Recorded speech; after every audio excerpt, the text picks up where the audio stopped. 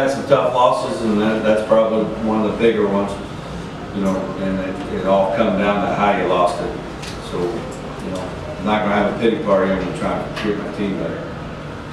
Coach, just walk me through that final drive. What did you see from the sidelines? Just kind of what broke down there. I know it's a blur for you.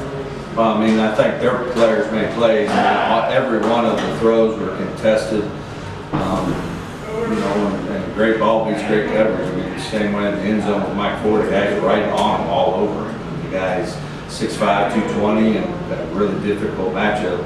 It should have just never got there.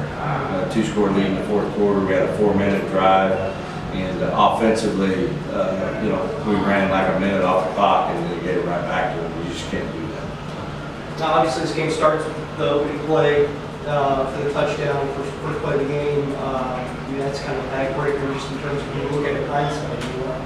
You know, how does that play in now when you're looking at the game? I think it's just like our team. We're not a smart football team.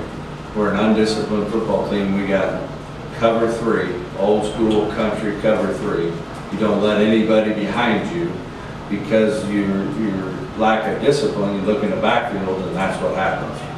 And it wasn't just Mike on that one play. You could say that about the personal foul in the last drive, late hit. I mean, you know, it's the same thing that got us last week. It wasn't as bad as last week because of the procedure penalties and all that got cleaned up.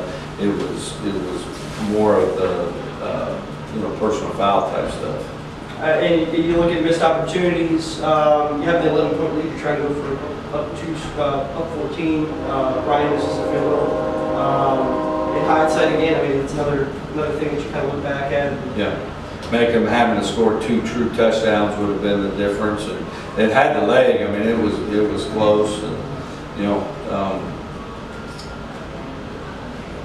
had to do it over again. I kick it. You know, there's no doubt you kick it there. Just we didn't make it.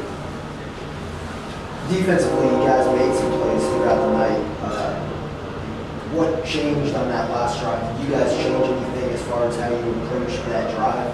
No, I mean we had them to several. You know, we had a 4th and 10. We had. I mean, it was just their players made those plays. I mean, really, it was the same. I think you got to make your own breaks. I mean, outside of that big play, your defense is, you know, the last 3 points for the rest of the first half. I mean, just, you know, what do you take away from what you saw from the defense? I mean, they have an explosive offense. Yeah, I mean, it was the same thing. I think if we get them stopped there and get off the field, we feel great. But since we didn't, we don't feel very good. But it still come down to there's some missed tackles, and there was some big plays that was an emphasis this week because that's what happened at SIU. Now, we cut the big plays way down. It was just one, and I guess SIU was more than that. You know, when you play good teams, I think Indiana State's a good football team. Like the margin for error is so small, you can't make those mistakes that we made. When you took the lead there, did it feel like the team maybe took kind of a breath of fresh air and just kind of felt a little bit more relaxed? No. Or you feel like it maybe would have changed some things on it in terms of, I guess, not even so much like the play calling or anything, but you would have been maybe a little bit more aggressive in the fourth quarter there? Or do you feel like you guys were this? I'll have to watch the film. But you penalty, pretty good game in terms of penalties there, but I mean, it kind of plagued you there at the end. Obviously, those are sort of effort things in terms of what you see for the penalties that are late in the game kind of affected that final drive. Well, it was the dead ball late hit thing that was just killed you. I know, you know, if he could do it again, he'd never do it again. But the problem is it can't happen. Running game. It seemed like you relied on some more guys there, piecing that together. You had 2 guys with the first kind of career touchdowns. How big is that for the confidence of that unit? It's good. You know, we need a lot of tailbacks, and we were able to get a lot in there, and they were. It was good. Those guys got to see the end zone, and I think our O-line did another good job of moving them up front. Can you identify one specific thing that you feel like contributed to the way those final few minutes played out? We should never be in it. we didn't take care of the stuff before that, okay? Because once you get in there and you got the ball, it's 2 minutes, it could go either way, right? You know, one missed tackle and you lose the game. So you have to do the things before you even got to 2 minutes. Or if they got the ball, they only had 40 seconds left instead of 2 minutes. You know, it's the stuff we didn't take care of before the last drive that made us lose the game. Jesse Hoskett, in my opinion, probably the best game I've seen him play. Yeah. What did you say? I felt the same way. You can see him getting better. You can see him grow. Really contested balls, and he threaded them in there pretty good. I thought our wideouts caught the ball really well. You know, I think all in all, I'd have been really pleased if we had just been able to finish the game out, you know, in that fourth quarter. And he didn't settle in, too. I mean, it wasn't another one of those situations where he kind of had to settle into the game. I mean, he was, you know, kind of crisp right from the start. How big was that? It was great. I mean, like I said, there wasn't any procedure penalties. There wasn't anything like that. What is the mentality with this? I mean, 0-3 here. You guys have played some tight games. Look at last week and this week. You know, how's this team kind of pick up and move forward? I mean, obviously, these guys feel like they do. Well, you know, this is tough. This is a tough loss. I mean, those kids are as hurting as I've ever seen because they really, really want to win. They believe we can be a good football team, and they're just really frustrated that we're not. And so, like I told them, at the end of the day, if we win this game and lose this game, what did that change? You know, it's still going to be about Murray and the OVC, regardless. And at the end of the day, you know, the papers and people will start, you know, doubting this football team as they should, because we're 0-3 and all that. But we got 25 seniors, okay? We can be a good football team if we take care of the things that we're in control of, and that'll just be my message. You know, I'm not giving up on this team. I still want to go in there tomorrow and coach them. It's just going to be a tough sandwich to eat tomorrow, this film is. Because, you know, it's a lot of self-inflicted wounds. Anything to take away from it being your home opener? Would you like just the energy of being back? Yeah, I thought it was a great crowd. I thought campus was hopping, and the end zone looked great. I'm just so disappointed that I haven't been able to, you know, get this team to where it needs to be. And, you know, I got to find a way to get it done. Right, and offensively, you know, what's it like for you to have a running back committee where, you know, the carries are really split out, unlike last year where it seemed like got one guy who get 20 to 25 carries. What's that mean for the offense and the first quarterback and not good? Well, it's just depth, you know, and we got good depth at running back because of injuries, you know. Yeah. I think both Cam and Will Young had ankle injuries, and they were hobbling there towards the end of the game. And so having that depth was really an asset tonight.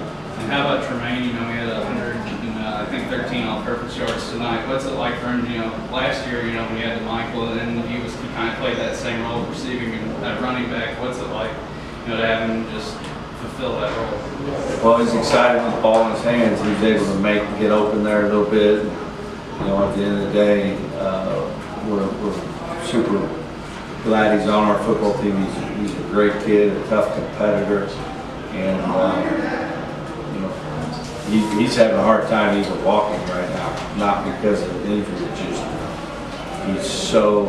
he wanted this so bad, and so that's my job as a coach is try to get the team back. Yeah, and then you know after that first touchdown, the first play, your defense really stiffened him up, you know, and only allowed that 3 points, and then that you know, like only 100 yards. You know, they got a lot of tips at the line of scrimmage and everything. What did you like seeing from the defense? Well, I think we were great on third down. I don't know what we ended up. It was probably less than 30%. Yeah. I mean, they were talented. I mean, that was really, really good to see. But I did think they ran the ball on us better than probably anybody has up to this year, and we seemed pretty tired out there. Yeah, and I noticed on some coverages that you got some of the defensive backs or defenders, you know, they didn't, you know, locate the ball. They kind of just, you know, ran went, you know, where the receiver was going. What are you going to have them kind of work on next week? Maybe I don't know, you know, maybe late games, you know, just kind of prepare for that. Well, the plan to win is the same. You know, we gave up the big play, and we'll continue to work reception point. There's a lot of reception point plays today that they made, and then we made some too. I mean, they put the air in pretty good. You got to give credit to Indiana State. Yeah, and going to your air game, Hoskett, I think he had 24 attempts tonight. Looked really good. Had completed over 60% of his balls. What do you like to see from him now in the game 3? I'll watch the film, but I'll Yeah. just continue to improve, and there'll be little things. But I was really proud of the way he's playing, and not turning it over. Yeah, and overall, like you said, you haven't watched film and everything, but you said, teams, you said, a little undisciplined and everything. What are you really going to have them focus on this next week in practice? Well, there'll be 5 or 6 things, but it's all about playing smart. Yeah. Realizing the situation that we're in, and what's the worst thing that can happen. Mm-hmm. We fight our guts out to get the 2-score lead, and then we just let a team come back. I think it's still that same thing. I've won a lot where I've ever been. Mm-hmm. This team still hasn't, but it hasn't since I've been here. A lot of players in there, they don't know quite how to win. It's going to come down to those plays, and we got to be able to make those plays, stay poised, and not make the mistakes. You talked about the running back depth. What goes into kind of your decisions on the sideline as far as who's going in, when, and things like that? There's a little bit, just see how the game's going, how they're feeling, depending on the drive. We feel like all 3 will get in and play, and it just kind of depends on what it goes. Today it was because of some health issues with Will and his ankle. Seemed like got the ball to Tremaine a lot on 3rd down today, and it was something that worked well for you guys. I don't know if I'm numbers, but 3rd down offensively was pretty solid tonight. It was the best we've been. Yeah, what is it about what he can do for you guys that makes him dangerous in 3rd down situations? Well, we can line him up anywhere, and so like one of the 3rd downs we had him matched up on a linebacker because he was a running back, and obviously that was a great scenario. Then another long pass, he was out of wide out, and we ran up 4 birds with him, so he's just a multiple player that you can line up in a lot of different places to get the ball.